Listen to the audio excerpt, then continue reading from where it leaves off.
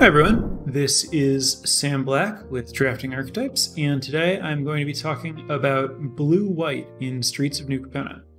I'm starting with blue-white because it is the most successful early color combination, and also the color combination that I've played the most. I did want to get in on those early wins before everyone is forcing this archetype. Before I get into it, I do want to remind everyone, notes for this episode, as usual, are available at patreon.com/draftingarchetypes if you want to follow along with the research that I've done in advance and the notes that I've taken to use as a reference while I'm talking through things, like these percentages and such. So anyway, as I was saying, it currently, on 17 lands, wins 61.5% of its matches, more than any other two-color pair or three-color family. 61.5 is a very high win rate for a color combination. Notably, two-color pairs win 58% of the time overall, while three-color families win 55.9% of the time overall. That is a data point in favor of playing two colors over three colors. However, I would suggest that this should be taken with some grain of salt because, in general, you're more likely to add a color to your deck if other people at the table are competing for the colors that you started in, and your deck is going to be stronger if people aren't competing. We see in general across the board that fewer colors, decks with fewer colors generally win more, not just because they have better mana, but also because it indicates something about what's happening at your seat in the draft when that's able to happen. I would take it as clear evidence that it's reasonable to draft two colors, slight evidence that it might be better to draft two colors, but not confirmation that you should exclusively draft two colors in this format. I think blue-white has a very consistent game plan. There aren't like a lot of different ways to fundamentally approach what you're doing with a blue-white deck. I think that blue-white in this format is very tempo-oriented, aggressive, uses evasive creatures well, and generally is trying to end the game. I think that this format in general skews substantially aggressive. Blitz as a mechanic, even though that mechanic doesn't exist in blue-white, generally pushes the format that way. People are worse at blocking, better at attacking, because that's the nature of Blitz. Also, there are other pressures, good evasive creatures, things like Civil Servant, the green-white 2/3 that you can tap as a citizen when it attacks to give it lifelink. As like a defining common, that's a creature that attacks well. It has an ability when you attack. That tells you that it attacks well. Similarly, Jetmir's Fixer, the red-green, 2-mana common. You can spend a red and a green to give it +1/+1 until end of turn. If you spend a treasure, it gets a counter. When you have an activated ability that can grow your creature, you're more likely to have untapped mana on your turn than your opponent's turn because you can attack before playing spells on your turn.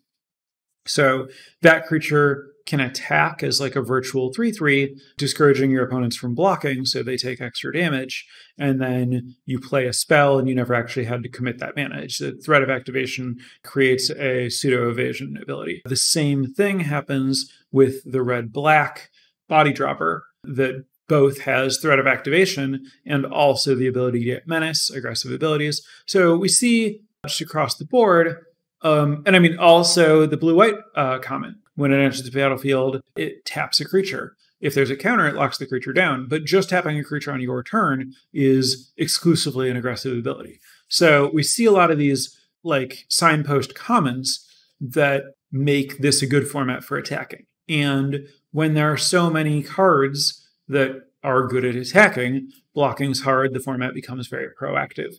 The result is most decks want to be proactive, blocking's hard, attacking's easy. The format comes down to races a lot. And as it happens, I believe that the blue and white cards are kind of naturally best suited to play that game. And so we see blue-white with a very high win rate early. I tweeted a while ago that I thought that the design of this set was really brilliant in terms of how the different abilities in the different color pairs and families interacted in interesting ways, but that in terms of like whether that means that this is like an all-time great limited format or whatever is going to come down to the development, how balanced things are, how many of the cards you want to play, how what the gameplay patterns are like. And early on, this appears to be a particularly skewed limited format where certain strategies and color combinations have a substantial structural advantage over other color combinations and strategies in a way that I personally would consider and think is often considered to be a detriment or mark against the format. It's more interesting for me when I have to draft a wider variety of decks and can explore more different strategies and play patterns across my drafts. Whereas in this format, I feel quite pressured to essentially draft the same deck or slight variations on that deck over and over.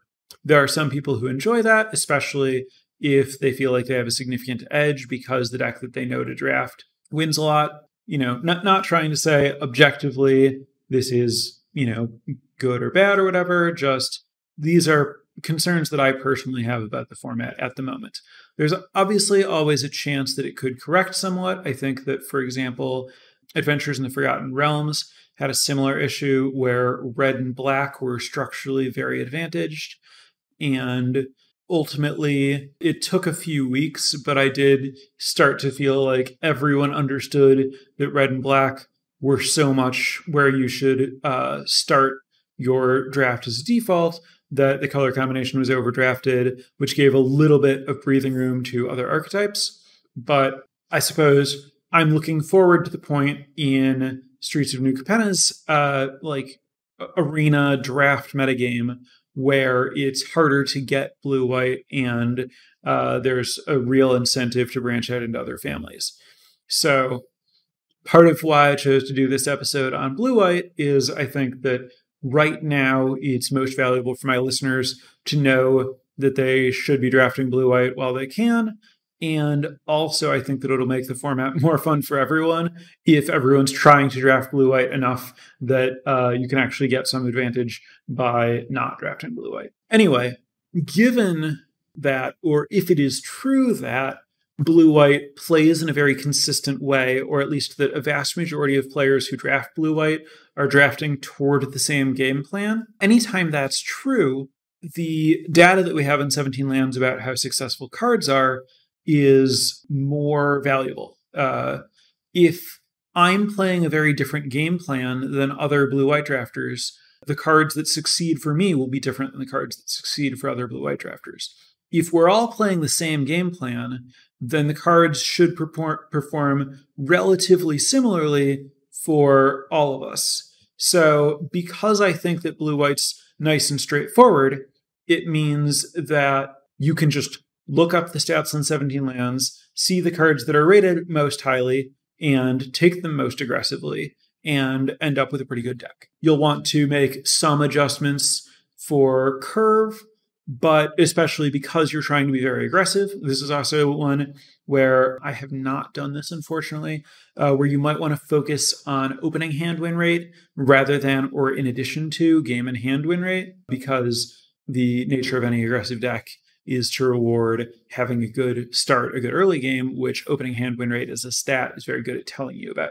Anyway, there are some formats and archetypes where I think you should take the stats as a very loose guideline. This is one where I think you can take them as a tighter guideline.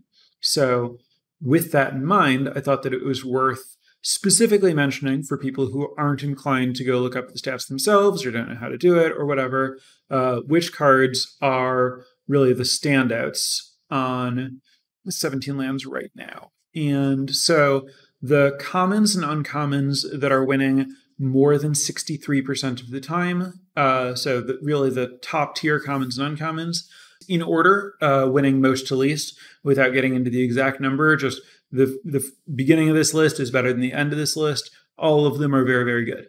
Psychic Pickpocket is the 5-mana 3/2 connive and bounce. Inspiring Overseer the 2/1 flying common that gains life and draws a card when it enters the battlefield. Exotic Pets, the blue-white 1 instant that makes 2 fish.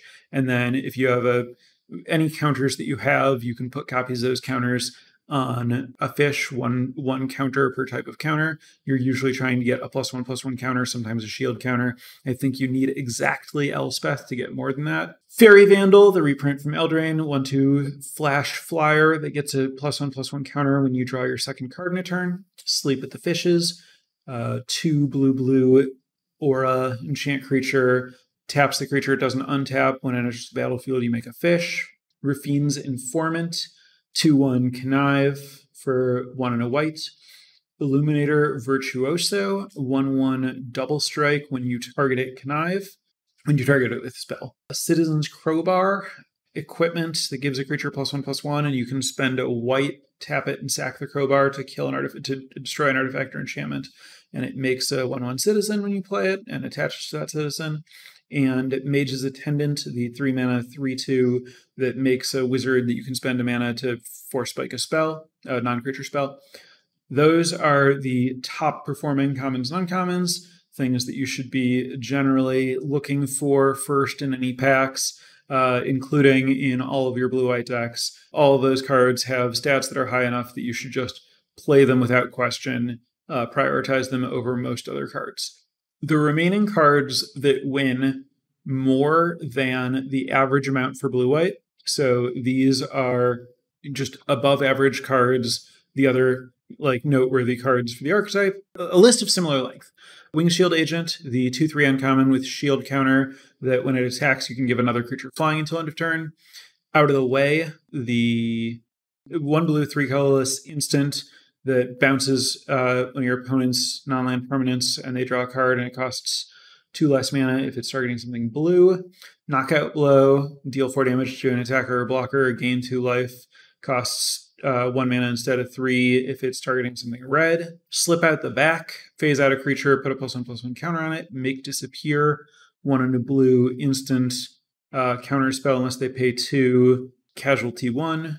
Celestial Regulator, 1 white blue 2/3 flyer ETB, tap something. It doesn't untap if you have a +1/+1 counter on, or if you have a counter on something. Echo Inspector, that's the 2/3 flyer for blue 3 ETB connives. Backup Agent, the 1/1 that puts a +1/+1 counter on something for 1 and a white. And Majestic Metamorphosis, personal favorite of mine, 2 and a blue instant. Creature artifact becomes a 4/4 flying artifact creature until end of turn. So, little info dump there. If you don't remember all that, very easy to look it up, 17lands.com. Look for blue-white, sort by game and hand win rate.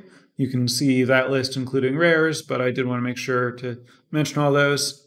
There are some people who don't like the straight, here's some data that exists in the world without any analysis, but for this color pair, given what I said about how consistent it is, I think that it's just important things to know. Now for a little of my own commentary, there are a few cards that didn't make that list that I personally like disproportionately to their win rate.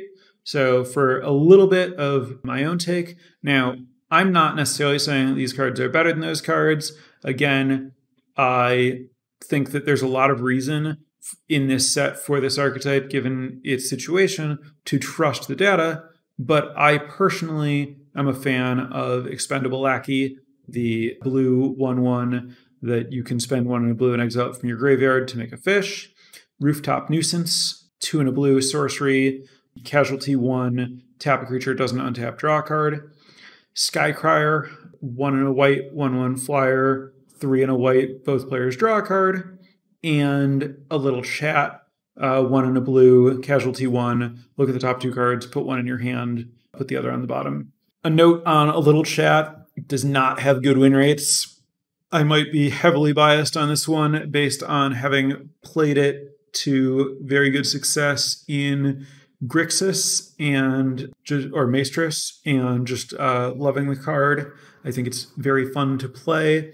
I really like how versatile it is in terms of being able to use it early if you need it to dig for a land drop, and it's very satisfying to if your opponent's going to kill a creature, get to look at 4 cards and draw 2 of them for 2 mana. I think that I like a little chat disproportionately to how good it is. Expendable Aki, Rooftop Nuisance, and Skycrier, I don't think that's what's going on. I think that the more you are truly doing the thing that I think that blue-white wants to do, which is really lean into just being very, very fast, very aggressive, prioritizing evasion and tempo spells, I think those cards in particular play extremely well with that plan. I think that you should be very heavily prioritizing Backup Agent in particular to put counters on your Skycriers and your fish. And this package of Expendable Aki, Rooftop Nuisance, Skycrier in particular, prioritizing all three of those together makes a lot of sense because, well, primarily Expendable Aki and Rooftop Nuisance are really, really good together because Rooftop Nuisance is an awesome card if you have a good thing to casualty away. Expendable Aki is probably the best thing to casualty away. And then these little evasive creatures are stronger if you have the really powerful tempo swing offered by Rooftop Nuisance. So I do think that it's consistent to value these cards. So I think that my saying, I like these disproportionately to their stats is a coherent position. Like I said, it makes most sense to disagree with stats if you're doing something structurally differently than other people are. And while I think that most people are generally aggressive with their blue-white decks, I'm trying to be that, but just leveled up that little bit more. And I think that those cards really help in that plan. Similarly, I think that basically the bottom two cards in the above 61.5% win rate that I mentioned, Backup Agent and Majestic Metamorphosis, I value those two very highly and play them a lot. And I think that other people value them not as highly and play them not as much. And both of them are clearly amazing with Skycrier and also to a lesser extent great with Expendable Aki. And I think that that whole package of prioritizing Backup Agent, Majestic Metamorphosis, Expendable Aki, Rooftop Nuisance, and Skycrier is very, very strong. I would be happy to have a deck that was literally only those cards. Anyway, those are the commons and uncommons of note generally. I do want to talk about cards that I think people are valuing incorrectly right now. And this, again, is largely based on looking at their stats. It's hard for me to just know what the average player is thinking or doing outside of by looking at the stats that tell me that, because I can't get in the average player's head. So cards that stood out to me when looking at various sorts and looking for blips in the data. So I tried something that I haven't done before, which is so normally when I look for outliers, I look, what are the most played cards? And then among those cards that people play the most in the archetype, which ones don't win as much as they should? And then I look for what are the least played cards, the least played commons, and which of those win more than the cards around them. This time, rather than looking at overplayed and underplayed, I wanted to look at overdrafted. So I looked at the cards that people are taking highest and looked for which of those things that people are drafting as really high picks and looked for which of them don't win as much as the others around them. Now, when you look for cards that are really high picks, you notice that first you're looking at a list of rare and mythic cards. People are very inclined to take rares for good reason. They add to your collection. They're often very strong. You don't get to play with them a lot. So rares that are only mediocre show up on this list a lot. So one that stood out to me was Depopulate. I think this is a very strong card. This is essentially the Wrath of God in the set. 2 white. Each player with a gold creature draws a card and then destroy all creatures. And it plays very well with shield counters because it just removes the shield counter rather than killing the creature. White is a color that has shield counters, so it would make sense that it would be a particularly good format for a Wrath, because you can do this thing where your creatures, at least some of them, naturally live through it, and your opponents don't. Despite that, it had a really bad win rate, but notably, it had a pretty good improvement when drawn. So when players drafted it, they did better when they drew it and when they didn't. but they did very, very badly overall. So specifically, blue-white has a 61.5% win rate overall. If you're playing blue-white, you're going to win 65.5% of the time as a baseline. If you're playing blue-white, but you drafted Depopulate, historically on this data set, those players only won 55.2% of the time, meaning they win over 6% less than if they just didn't have that card. What that tells me, and remember, they win more when they draw it than when they don't. So it's not that they draw the card and it causes them to lose. It has to be, because that's one pick can't make your deck that much worse. If you took nothing, your deck wouldn't be that bad. What it tells me is that people, when they draft Depopulate, draft completely differently. They try to draft, presumably, they try to draft a control deck to maximize their sweeper. Either that or they obsessively take anything with shield. Regardless, somehow they completely train wreck their drafts. So what I would say about Depopulate is maybe take it, but then just don't look at it. Pretend you don't have it, draft normally, and then put it in your deck. So that I thought was just a really interesting little quirk in the data. Other cards that are, actually overrated rather than just tricking people. Unlicensed Hearse. This is a weird rare that has a very high ceiling. I have played games where it's played on turn 2. Both players put a lot of cards in their graveyard. It gets huge very quickly and kind of takes over the game. But I've also played a lot of games in this format because there's not a lot of blocking where things don't really go to the graveyard. It's very bad to draw it late. This is a card that has a wide range of possible levels of impact on a game. And when that happens, it's very easy for people to have seen it be really good sometimes and then get the idea that it's very good and kind of ignore or not know about or not think much about the games where it isn't good and not know, well, I know that it can be good or bad. I don't know how often it's one of those or the other because you don't have a huge sample size personally. Data suggests pretty clearly the card's not great overall. Wiretapping, Scheming Fence, these are just rares that people take very highly. That in Wiretapping's case is pretty bad, Scheming Fence, very mediocre. More relevantly, commons and uncommons that are overdrafted. Metropolis Angel, this is the 2 blue-white 3/1 flying angel that draws a card whenever you attack with a creature, with one or more creatures that have a counter on them, you draw a card. This card is fine. 58.1% game in hand win rate is it's not bad to have to play that card, but it should be that's kind of the bottom of what you want to be playing. This is a card that you shouldn't feel bad about cutting from your deck, or it's low level playable. This is another one like the Hearse, where there are some games where it's really going to shine. There are other games where being a 3/1 for 4 is too slow. There are games where you don't have a counter, and so that's all it is. There are games where your opponent has Nightclubber, and you get really destroyed. And overall, you'd rather have a cheaper card. Rumor Gatherer, far worse. 54.8% game in hand win rate. This is the white 1, 2/1 with Alliance, scry 1. If it's the second time a creature entered the battlefield, draw a card. This card is good in some decks that can routinely... Basically, this card is good if you can routinely trigger the draw ability, but it's quite bad if all it's doing is scrying sometimes. And blue-white is very bad at triggering the draw ability, so it's also pretty hard to cast. And even if you are triggering the draw ability, I don't think it's that great. A 3-mana 2/1 is very bad at engaging in combat. You should be focusing on engaging in combat in this archetype and in this format.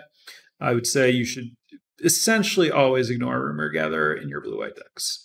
Next up, Hold for Ransom, Kill Shot, Angelic Overseer, A Little Chat, Obscura Initiate are some commons that were overdrafted. Hold for Ransom and Kill Shot, mediocre removal spells. Those are basically mediocre removal spells as a class are kind of always overrated. Sorry, Angelic Observer, yes.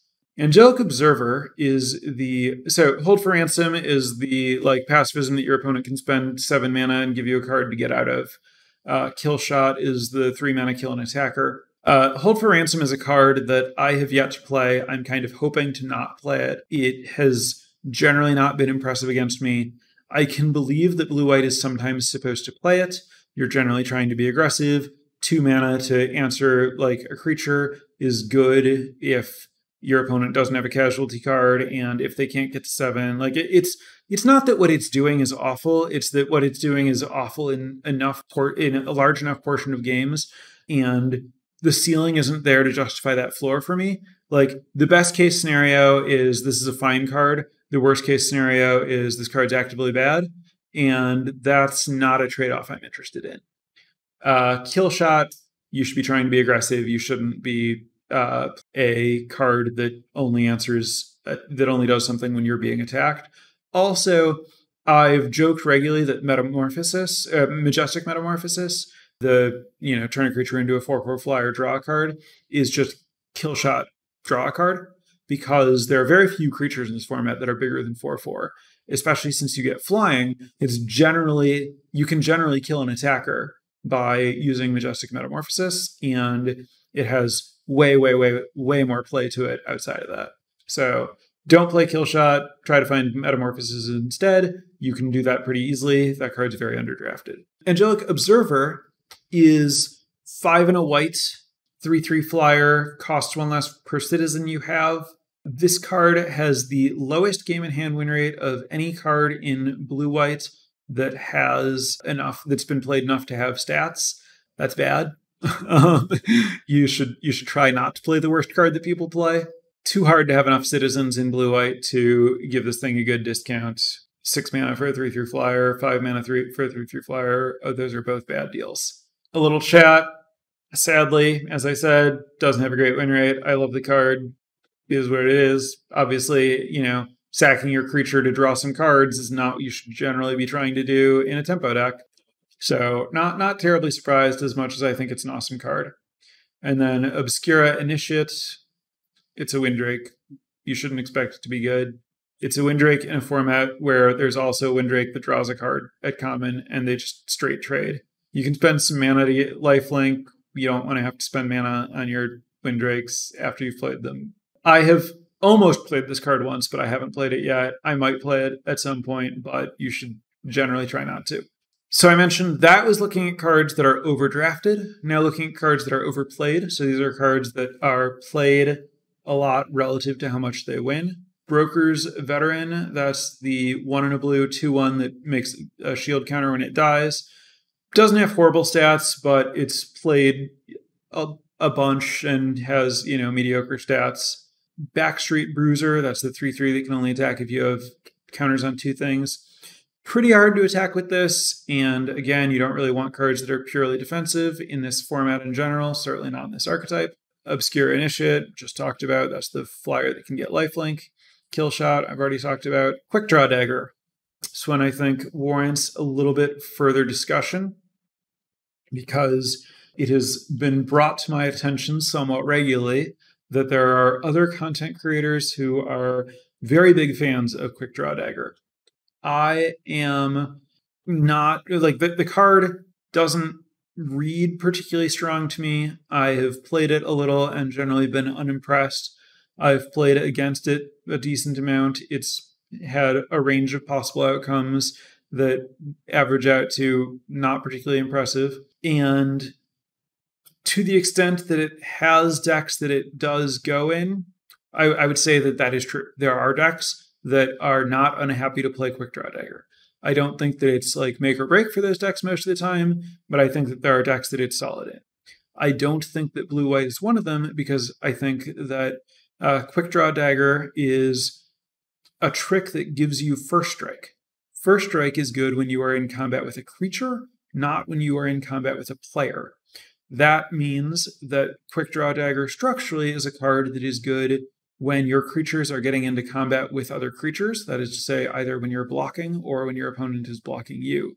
As a 3-mana trick, it's kind of fundamentally bad when you're blocking, because needing to leave that much mana up for a defensive trick is bad, because if your opponent plays around it, you just end up wasting the mana. So that means that it's good when you are attacking and getting blocked. Blue-white is really based on not getting blocked. Therefore, you should not want the dagger in your blue-white decks.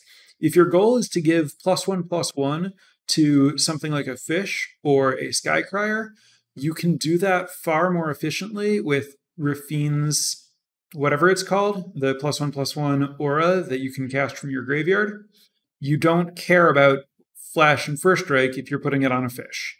You do care about the ability to cast it for 1 mana or connive it away and cast it from your graveyard, and then if they answer it, to cast it again. All that stuff matters. You should play that card and not Quick Draw Dagger if you're putting it on an evasive creature. Leave Quick Draw Dagger to the decks where you have creatures that your opponent will block regularly, and you're not blitzing them. Witness Protection, Buy Your Silence. These are just horrible removal spells that people sometimes play. I recommend not playing horrible removal spells. Celebrity Fencer, just a little slow to get going, a little expensive. Once it gets going, it's not that hard to chump block or kill. That's the 3 and a white 3/2 that gets a +1/+1 counter when a creature enters the battlefield under your control. Rumor Gatherer, I already talked about. Underplayed cards, looking at cards that people don't play all that much that have disproportionately good win rates, led to exactly one result, and that is Make Disappear, the 1 and a blue mana. Spend 2 more, it's countered, that you can casualty, that has casualty 1. This is a format that has both Make Disappear and Disdainful Stroke. Both of those are good at countering expensive spells, because if your opponent is spending 4 more mana for a spell, likely that means that they don't have 2 mana up in the very late game. In the very late game, they might, but also in the very late game, you might have a creature that you can afford to sacrifice to stop that important spell. So then they would need 4 more mana up. There are times when Make Disappear eventually goes dead, but the ability to counter things on turn 2 or counter cheaper spells whenever is a big deal, such that I think Make Disappear is directly better than Disdainful Stroke. Not strictly better, they do different things, but the way in which Make Disappear is better is such that I think that you should essentially always play any Make Disappear over any Disdainful Stroke. I could imagine a situation where that weren't true if you were specifically planning to play really long games and had ways to recur the spell from your graveyard regularly or something. But the way that games play in this format, I think that there are essentially no decks that would prefer Disdainful Stroke to Make Disappear. And also countering spells does matter in this format. There are good spells, there are busted rares. 2 is not a lot of mana. The deck, blue-white, generally has low enough curve that it's not that hard to leave the mana up. There are other playable instances. The card plays well. You often want to play it. It has, I'm not sure about currently, but it has had the best stats of any blue common, which is pretty impressive. That covers my overall stuff and my card-by-card analysis, which means that I've said what I have to say, barring questions. So going to turn it over to Twitch chat. If you have any questions about anything I said or anything else that relates to this archetype, enter those in the chat on Twitch now, regardless of whether you've already said something about them. While I'm giving people a chance to queue up some of those questions, I want to direct everyone to patreon.com/draftingarchetypes if you have any interest in supporting the program or getting additional insights or access to my notes, my draft logs, discounted coaching, any of that. Please check out that website and consider supporting the podcast. Also, as always, I want to thank my newest patrons of the week. So thank you very much for the support to Two Sandals, Brett, and Philip. Now let's get to some questions from chat. A couple other things may be affecting the 2-color versus 3-color archetype stat difference. First, if you exclude green-white, blue-white, and green-blue-white, the gap between 2 and 3-color drops to 2% to 1%. Secondly, there are a lot more 3-color decks played than 2-color decks. The second point seems to go along with what I said about open lanes. Anything to draw from the first part, we default to avoiding black and red. So the reason to default to avoiding black and red for the moment is Bant and blue-white win way, way, way more. And so it's pretty safe to like start from white or start from blue and kind of expand out from there based on what seems to be open. That should likely eventually change. As for the point about the gap between in the win rates between 2 and 3 color decks decreasing when you look at decks outside of Bant, very interesting catch. That's a cool note. It makes some amount of sense to me that the Bant archetypes are the most aggressive, and the more aggressive you are, the more important it is to have untapped consistent mana, the less you want to support 3 colors. Also, those colors don't have access to treasures, whereas like red and green do have access to treasures. Treasures, of course, make splashing and supporting 3-color mana bases easier. Definitely some interesting food for thought there. Doesn't change anything about like the blue-white analysis, but something to think about in the format in general and with those other decks. What are my thoughts on high toughness ground blockers like Broker's Initiate, Suspicious Bookcase, or Psionic Snoop in the Flyers game plan? Should I consider Kill Shot instead? Should I try to grab a couple in late picks wheels? They might be part of an evasion plan, but they don't seem to have a high win rate. Yeah, so I don't like Suspicious Bookcase. You're spending too much mana for what you're getting, and you don't care about the ability if your creatures already have evasion. So we can write that one off. Broker's Initiate is pretty good if you're playing against especially like a blitz deck where it can block a lot of those like cheaper blitz creatures to stop them from getting incidental damage in. And it's also pretty good if you are if you have good ways to power it up. Like if you can enchant or equip it so it has some base power, it's very hard for your opponent to get off the board because it has so much toughness. And then in the late game, it threatens to be like truly enormous. I think it's fine to play small numbers of Broker's Initiates in general. And then Psionic Snoop, I think, is good exactly with Expendable Lackey and Exotic Pets. Expendable Lackey because you want a way to discard it to make the fish without needing to cast the 1/1, and then you're up a card from the Connive. And Exotic Pets because it's a way to get a +1/+1 counter to make your fish bigger, and then you get a reasonable blocker to, stop you from taking damage while your fish kill your opponent. I think that if you don't have like multiple of exactly those cards or significant other Connive synergies, you should generally avoid Psionic Snoop. I do think that those cards are better than Kill Shot. I think Kill Shot should be avoided pretty strongly. As far as should you try to grab them as late picks are on the wheel, you shouldn't try to. You should take like the generically good cards over them. But if you end up with those and fail to get enough just like general proactive cards, it's not bad to fill out your deck with them. What rares or uncommons are worth leaving the blue-white path or splashing? It's either Bant or Esper. So the question about like leaving the path depends on how committed to the path you are. Like, I can't say, well, this is the list of rares that you should abandon because, the pack 1, pick 1 situation is very different than the pack 2 situation is very different than the pack 3 situation. And the pack 2 and 3 situation depend on how much fixing you have, how good your deck is, how open the lanes, all of the lanes in question have been so far in the draft. Like, have you been kind of cut, or is your color really flowing? Has the color of that rare been kind of cut, or is it really flowing? And as far as like pack 1, pick 1, so part of the issue here is this is to some extent a metagame question, and I expect the metagame to be fluctuating pretty quickly, such that the answer might be different today while I'm recording this versus this weekend when the podcast goes live. If I were to say like rares exactly at this level or better, for example, what I would say is the best way to think about it is probably if I'm in blue-white, and I believe that I can be in blue-white, I can keep that 61.5% win rate on average in mind and say, all right, the baseline for like a normal blue-white deck, 61.5%.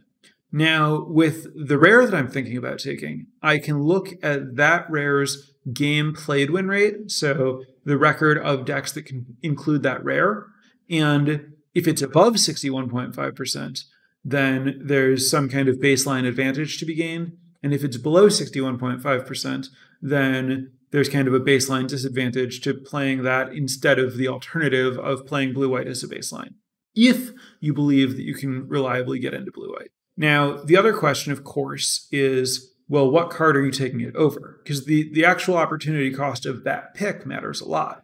If you're taking it over a replacement level card in blue-white, say a card that in blue-white wins 58% of the time, you're not really giving anything up. You might as well take the high upside card. If that card doesn't reach the 61.5% game played win rate, but at least, performs well in an archetype that might end up being what's open, then you should take that over taking something that is not going to meaningfully help your other alternative. This is to say, drafting's complicated, but you can use stats to help you out, and I hope I've illustrated some of how to use those stats to try to answer that question. What has been the most difficult counter archetype so far to blue-white? That is a good question, and I think that the answer is more specific cards and less specific archetypes, and I think that this best specific card is probably Nightclubber, as far as from among commons and uncommons. And sweepers in general help a lot. I think that, the answer to the best counter archetype might be like Maestros, if and only if it has or draws some kind of sweeper effect, including Nightclubber. That is my best guess answer to that question. How much value does Suspicious Bookcase have in this set? When in general does a card like Suspicious Bookcase warrant inclusion in your deck? I think Suspicious Bookcase is not good. I think that it doesn't block well enough, and your other creatures don't need help attacking enough as a baseline for it to be a card that you generally want in any deck. The spot where you would want it is if it's somehow necessary to break an expected board stall, but that's just not what this format's about. You could side it in if you're playing best of 3 against decks that have a lot of blitz creatures with less than 3 or less than 4 power. But while the format is largely evolving around evasive creatures because blue-white is kind of the go-to deck, Suspicious Bookcase really has no place. What are the implications of a stacked 3-drop slot in this type of deck, or in the format as a whole, as it happens? The implications are that you should disproportionately prioritize cards with other casting costs, especially cards that cost 2. I think that it's very reasonable to take premium 2-mana spells over premium 3-mana spells. Like Fairy Vandal is not as good as Inspiring Overseer or Exotic Pets, but I think that it's reasonable to pack one, pick one, take a Fairy Vandal over Inspiring Overseer or Exotic Pets, for example. You don't want to go too far with that, but it is really, really nice if you can have a good curve with good 1s and 2s rather than just a giant pile of good 3s. Another implication of the stacked 3-drop is that it makes Gathering Throng a lot less impressive, because Gathering Throng puts a lot of, when it's working as intended, that is to say when you have a lot of them, it puts a lot of extra 3-drops in your deck, which puts a lot of pressure on just the other 3s. So this leads well into the next question, which is, what are the best picks to start gathering the Gathering Throngs? So there are white decks that have no interest in Gathering Throngs, where even if you could just add 5 Gathering Throngs to your deck at the end of the draft, you wouldn't want to play any of them because you were in a seat where you happened to get a bunch of premium 3-drops and you just don't have enough room to put the Throng in your deck. There are other decks that, focus on having good 2s, maybe some 4s, some 1s, maybe a lot of connives, so you can play Gathering Throngs once and then discard the rest for value or whatever, that do want Gathering Throng. But I think that you should not start a draft trying to collect Gathering Throngs, because you might fail and you might succeed but not want them. And so you shouldn't be spending picks on cards that you would definitely want for cards that you may or may not want, depending on whether you can get more of them and how the draft goes. I think the second half of pack 1 is a good time to start taking Gathering Throng if it's there at not a very high opportunity cost. If, like, pick 6 through 9 of the draft is the best time to take your first Gathering Throng, that still doesn't mean that you should take Gathering Throng over a card that wins a lot more than Gathering Throng, but it means that you can consider taking Gathering Throng rather than completely ignoring it the way that you should in like pack 3. So I would say, in general, err away from trying to collect Gathering Throngs, but the time to make the decision is generally the back half of pack 1. If you see it in the back half of pack 1, it means that no one else at the table is very aggressively trying to snap them up, and there's still a lot of time for more of them to be opened.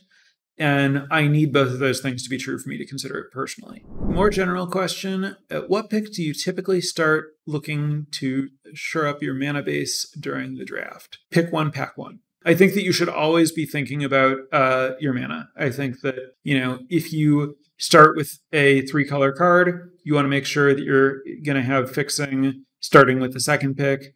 If you have like a weak pack with a strong land, for example, if you have the Bant 3-color Triumph, like the rare land, I think that that's a very reasonable first pick given how successful Bant is. Saying, okay, cool, my Bant mana is going to be pretty good is a fine way to start a draft. I've made that pick pretty recently.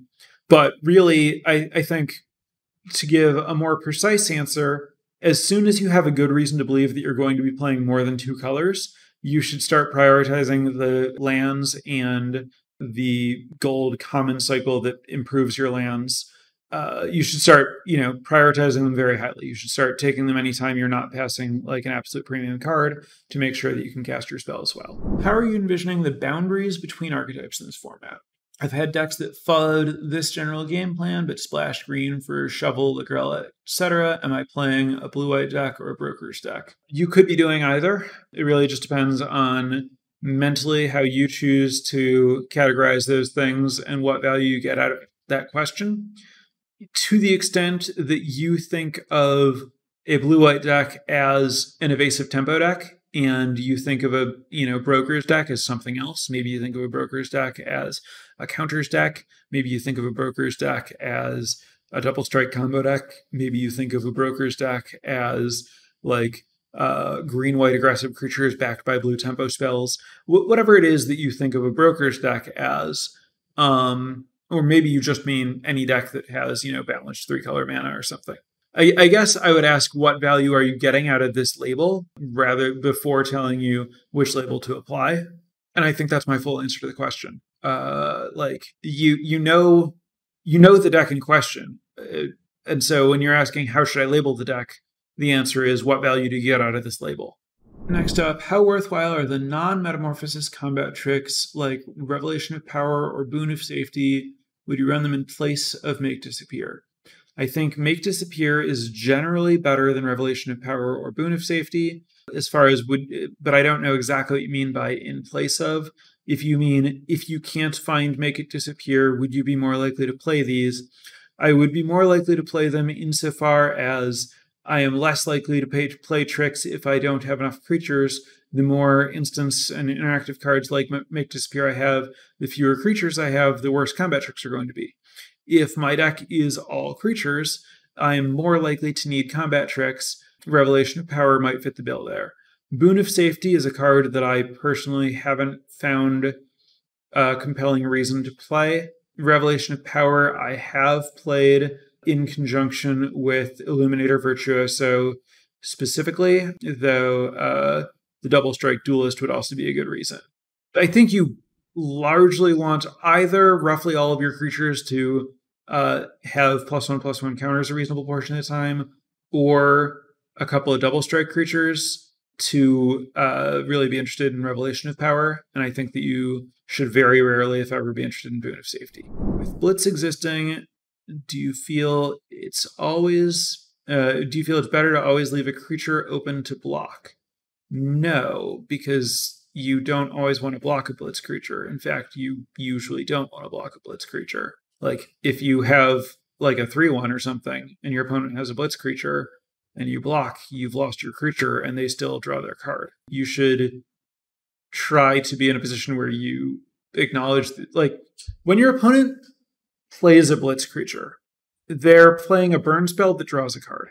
A burn spell that draws a card is generally going to lose the race to a creature that stays in play and attacks them again. They're not committing material to the board. They're just doing something short term. You should take advantage of that in your blue-white decks and punish them by committing to the board to get ahead so that they can't afford to blitz you.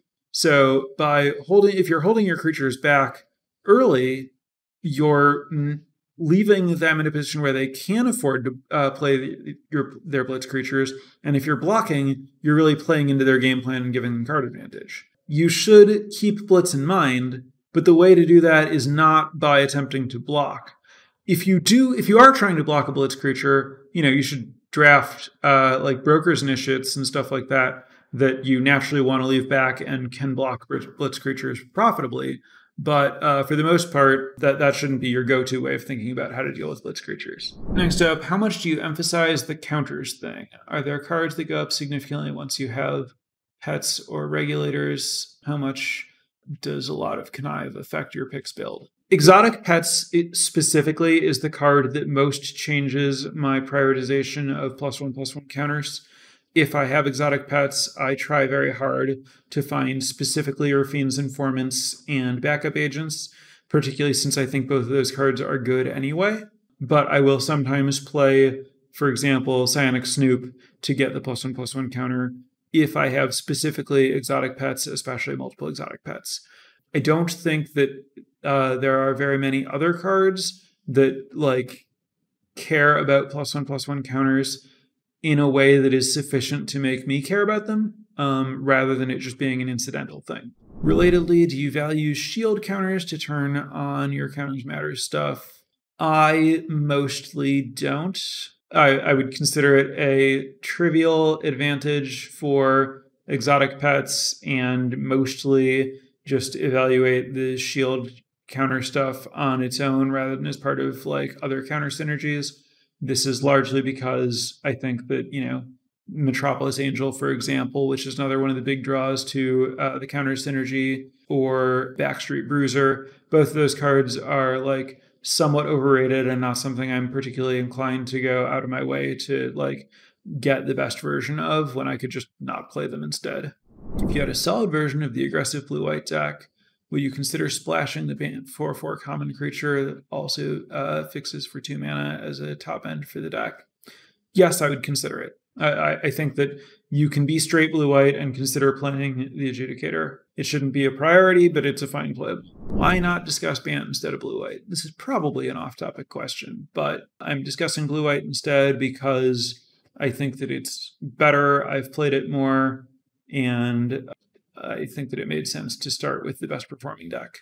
I will get to Bant. While going for any deck, if I had the choice between a dual color Horizon land and the tricolor fetch land, which one would have a higher priority if you're going down a 2-color deck lane with nothing to splash?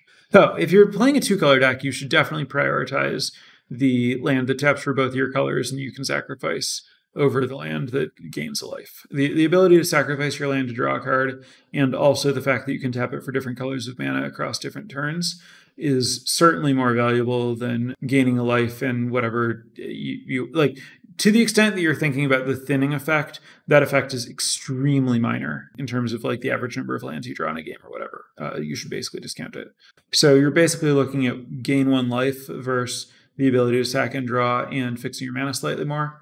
You should prioritize the tap land over the sack land in 2-color decks. In 3-color decks, getting the extra color is far more valuable, and you should prioritize the fully on-color fetch land over the sack land, but the sack lands over the partially on-color fetch lands. Early in the draft, it's different. If you don't know, you should probably prioritize the 3-color fetch lands over the 2-color lands to give you optionality to splash another color. Next up, isn't first pick, first pack about picking the best cards and forcing blue-white not the right way? Well, it all depends on what you mean by forcing and what you mean by picking the best cards. So, what you mean by forcing and what you mean by picking the best cards. So, I think that a good way to evaluate good first picks is to look at the game played win rate of each of the cards available to you on 17 lands as a way to see how often would a deck with this card, or what is the average win rate I should expect a deck with this card to end up having. When you do that, a vast majority of packs will have a card that goes in blue, white, or Bant as the card that has the highest game played win rate because those decks win so much more than other decks. And then that would be a reasonable card to take out of that pack in terms of taking the card that gives you the highest expected win rate from known information at that point in the draft. Your call, whether you believe that that is in some way forcing or not, but the idea there is to take into account both the power level of the card itself as well as the power level of the cards that you would expect to play around it. How much should playing around Nightclubber be on our minds when playing blue-white against black decks? I mostly lean toward hope they don't have it, but if you can afford to play around it, then you should, I guess. It's a tough one to, you don't want to put yourself in a spot where, you lose to other cards because you played around that, especially since often, that's still better than the other cards they would have. So you, lose to both it and other cards if you play around it, where you only lose to it if you don't play around it. Your deck is probably structured against a black deck such that you kind of need to just get them dead. And so early, there's not a lot of opportunity to play around Nightclubber. And late, it's largely too late and they would have already used it. So I think for the most part, playing around it doesn't come up all that often. What common and uncommons in black-red and at what pick would be a flag for you? Enough that you would think this could be open and this specific card is good enough to risk going that direction. Again, it's all about opportunity cost. If I'm already in blue-white or, think that I likely can be, then, I'm not going to take Murder over Rafine's Informant. If there's not a card that I care about in my deck and there's a Murder, then maybe I'll take the Murder. The answer is that while I'm expecting to be blue-white, I'm looking to pivot rather than jump, which means that I'm extremely unlikely to take any red card. And Murder has a significant drawback of costing double black, but a card like Rafine's Silencer or Nightclubber that I could potentially splash in what would end up being an Esper deck is a much lower investment and a much more likely pick to pay dividends. And so I would take it more highly. But it's always a question of, opportunity cost versus potential reward. And so it's always less about this is the common where I'm going to take this and more about should I take this card or that card? What are the reasons for each of them? Have I had a successful blue-white deck without pets? Yes. I've found regulators to be so huge in blue-white decks. Can you build around those? Or what might a blue-white deck without pets look like? Just the other good cards. It looks basically the same. I think that, regulator is a good way to make sure that you're getting through by shutting down blockers. But you can kind of get the same effect out of Majestic Metamorphosis and Rooftop Nuisance.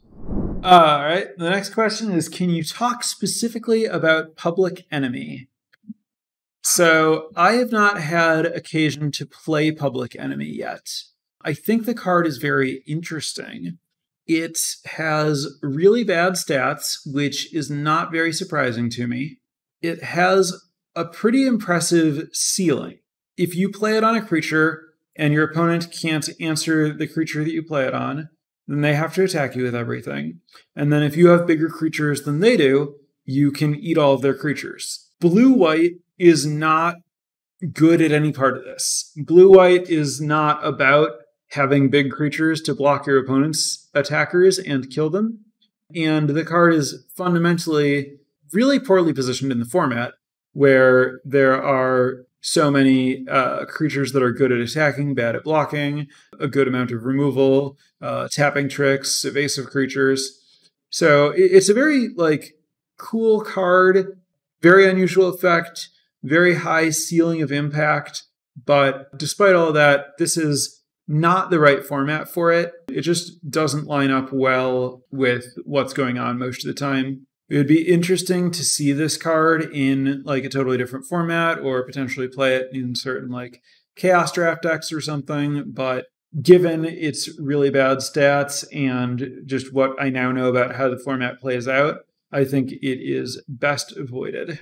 Pack one, pickpocket or fish. Pickpocket has better stats and is single color. I would take fish. I think that it might be objectively wrong to take fish, but I've been super impressed by them, and so that's what I would do. On average, would you say shields are better offensively or defensively? No, I wouldn't. It's possible that they are better offensively or defensively, but it's a tricky and weird question. I still kind of largely think that shields, like people have asked about like what portion of a card is a shield or whatever. I still think shields are most analogous to like having some toughness. And I wouldn't say, is toughness better on offense or defense? I guess defense maybe, but it's not super clear and depends on the card. That's going to wrap it up for this episode. Thank you very much, everyone, for tuning in. And thanks for all the questions. And I expect that I will probably manage to be back next week. I typically record from my apartment in California. I'm going to be visiting Madison next week, and I no longer have my old setup in Madison. I will attempt to have an infrastructure to be able to stream some and record there. I don't know for sure how successful that'll be, but I most likely will be back next week. And thanks again, and have a good week. And draft some blue-white. I strongly recommend it. All right, bye for now, everyone.